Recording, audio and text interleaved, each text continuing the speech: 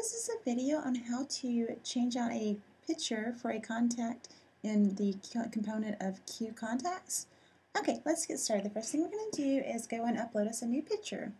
So we're going to go to Article Manager, and I'm just going to open a new article. And the only reason I'm going to an article is just so that we can actually get us a picture in there and get it uploaded.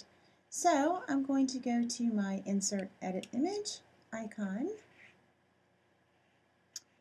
and I am going to upload my new picture.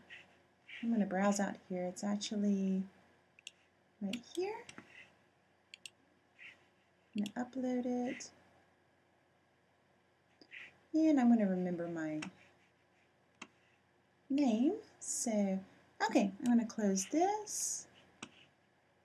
I'm going to cancel this, and I'm going to cancel out of this article.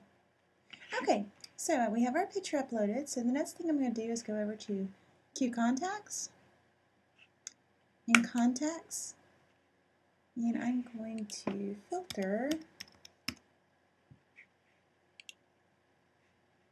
down to the contact that I want to change out my picture.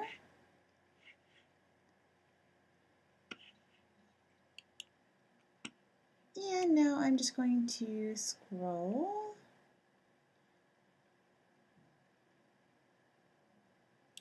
And there is the picture I want. By default, the QContacts actually looks into just the root directory for pictures, so that's where you have to upload them to if you use the QContacts. So I'm going to select that and save.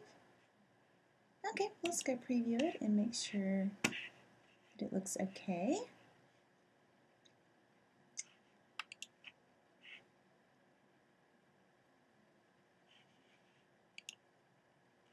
Okay, there is our new picture.